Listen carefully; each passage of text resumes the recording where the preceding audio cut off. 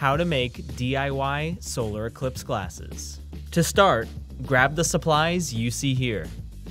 Use a pen to mark the width of your eyes on the cardboard. Grab a shade 14 lens and trace its outline around the pen marks. Using a sharp knife or a pair of scissors, cut the top layer of the cardboard around the outline.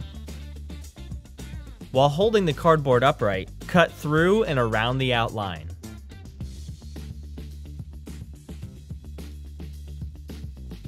Grab both shade 14 lenses and insert. Use tape to secure in place. And that's it. Your DIY glasses are now complete and ready to be used during the next solar eclipse.